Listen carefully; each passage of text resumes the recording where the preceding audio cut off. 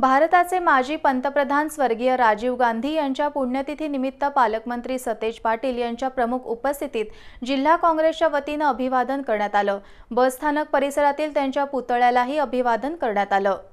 Shivaji park परिसरातील राजीव गांधी यांच्या पुतळ्याला पालकमंत्री सतेज पाटील, आमदार ऋतुराज पाटील, आमदार चंद्रकांत जाधव आणि महापौर निलोफर आजरेकर यांच्या हस्ते पुष्पहार अर्पण करून अभिवादन करण्यात आलं।